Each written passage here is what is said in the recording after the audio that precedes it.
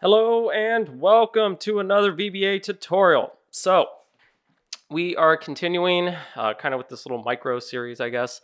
We're continuing on with our exploration of PowerPoint VBA. In today's video, we're going to specifically talk about how do we manipulate these wonderful little text boxes and the text inside of them. So this definitely comes in handy.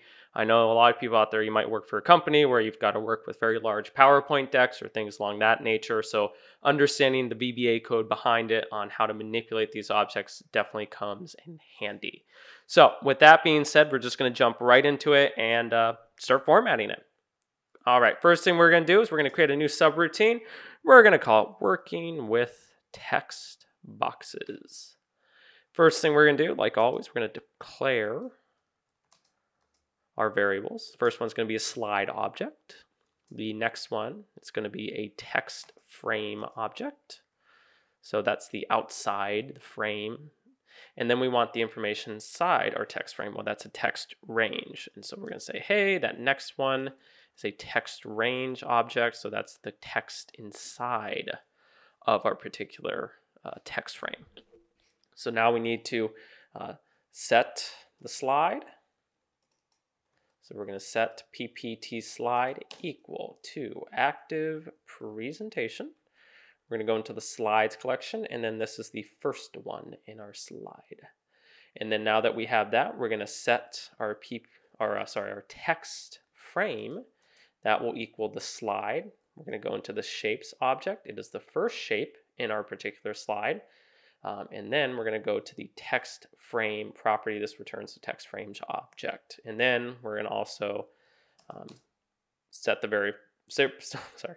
variable for the text range. And so that's in the text frame object. Now we just go to the text range property that returns the text range object.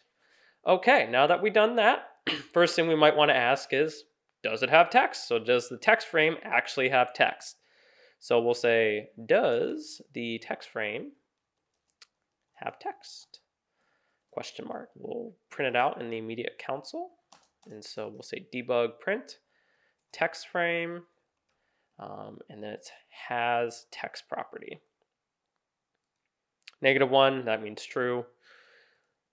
And then from here, we can change the orientation of our text. So we'll change the orientation. And we'll go into the text frame object. We will go into the orientation property, and then we get all these wonderful little, options. So if we want it vertical, for example, that's how it looks vertical. Now it's kind of weird. I don't really like it. So what we'll do is we'll just put it back into its horizontal. So horizontal is the default one. So that's changing the orientation. You can change the margin. And then we would go into the text frame. We'll go into the margin bottom, and then we'll put it in points. We'll do something maybe a little bit more dramatic. So as you can tell, it kind of puts it up a little bit more. I'm going to put this down. I'm going to comment that out and then delete this. Okay, so that's changing the margin. You can also turn off text wrapped. So if you want, you can say no text wrap. Again, it's a text frame object, and then you would go to word wrap property, and then it would be MSO false, or you could just put false. Either one works. You can turn off auto size. So with this one, what is it? If we try to, do something like that, well, technically it's already turned off, so it's not going to work in this example. But if you want, you can turn off auto size and things like that. So what you can do is text frame, and then auto size, and then you can say, you can set it equal to this. So if I run this again, it will automatically auto size it, things like that. Things along that nature. So it's just kind of making it a little bit more responsive. You can do mix. I haven't tried mix before. Apparently that returns an arrow. So we'll set it equal to none.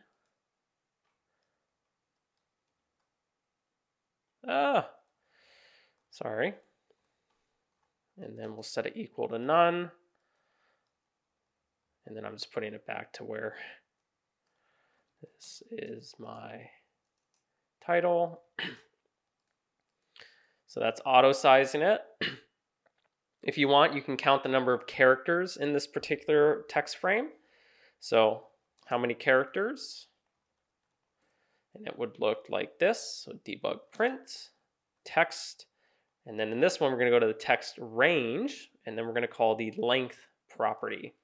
And this will tell us how many characters. So there's 16. And then what we can do is we can actually get the text from our particular object. So get the text. So basically all the information right in there. We can print it out if we wanted to. And so again, it would be the text range, and then it's actually just the text property. And then so what this will do is, this is my title. As you can tell right here, it's just printing it out. And so if you wanted to, you could store it in a variable and do all sorts of other stuff with that if you wanted to. We can change casing. And so what that means is if we go text range and then we go change case method, and then we have these options: lower, sentence, title, upper, toggle. Let's just say you want upper, so all uppercase. Now it's all uppercase. And then from here, there's this weird one. We can add a period if we want. It's very interesting. I don't really know why it's like this, but it is. And if we call add periods, it adds a period to it. Very random. I don't really know the exact use of why I guess you would want that, but you can do it if you want. If you want, you can also select certain characters if you wanted to. So if you want to select just the first 2 characters, so we can select certain characters. This kind of comes in handy if maybe you want to just work with one particular one. So you go into the characters method, and then you have to specify a starting point. So I'll say, hey, start at 1, and then I have to say, well, how long do you want to go? And then we'll just say, hey, maybe you want the first 2. And then if you want, you can actually, let's just say you want to select those first 2 characters, right? So you call it the select method. So here we've now selected T and H. Okay, you can change the font. So I have Roboto in my particular system. You probably don't, because I have to download it in order to use it. And so if you go into the font property, you call the name property, and then you just pass through the string that is simply the name of your font.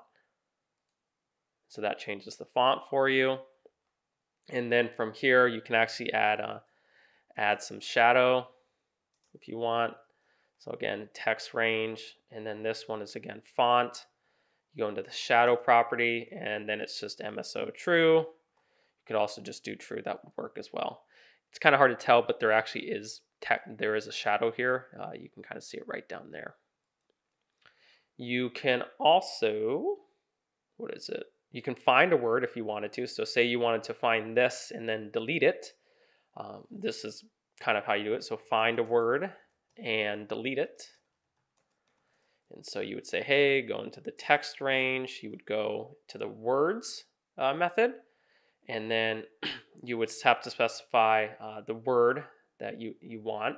So it would be start. You can do equal 1. And then it would be length. It would be equal to 1, I believe. And then, like, just say, for example, you wanted to select it, right? So that selects the first word. You could also, like, say, oh, I want to, take that selection that I currently have, and then I want to find a particular word. So we'll just say, hey, find the word this in that current selection, and then when you find it, delete it. So that just deletes it. Now, technically, you could negate this if you wanted to. You don't have to have that there. But again, just for demonstration purposes, say you just wanted to select a certain range, and then you wanted to find that particular word in that range, and things along that. This is how you would kind of do it. So I'm going to turn that off because I don't want it to keep doing that. And then I'll put that back. And then you can also insert a slide number. Again, if you wanted to. So you go text range, and then there's an insert slide number method. And then this will just put it at the end right there, just like that. And then you can also change the font color. So change the font color, and that would be the text range. We'll go into the font property, we'll go to the color property, and then there's a special one called object theme colors, and then these are all kind of the theme colors that we have built into it. So maybe you want it to be a followed hyperlink color, right? That just looks really cool, and you're like, that's got to be my font color. Well, that's how it looks now. And then you can also underline the text. So this will be our final example. So this one again, text range, go to the font, go to the underline, set that equal to true, and you're good to go. And just like that, it's underlined. So yeah, that does it for this video. If you have any questions about how to work with text range objects or text frame objects, please put them down in the comments below, and I'll try to get back to you. Also, if you could, make sure to like the video, so that way it's kind of easier for other people to find. We always appreciate the support, so thank you. And then also, if you're not already, make sure to subscribe to the channel, so that way you get regular updates as we're releasing new videos. So today's kind of a special day. I'm releasing a couple of videos, and so you might see a couple uploaded today. But yeah, thanks again for watching, guys. We'll see you in the next video.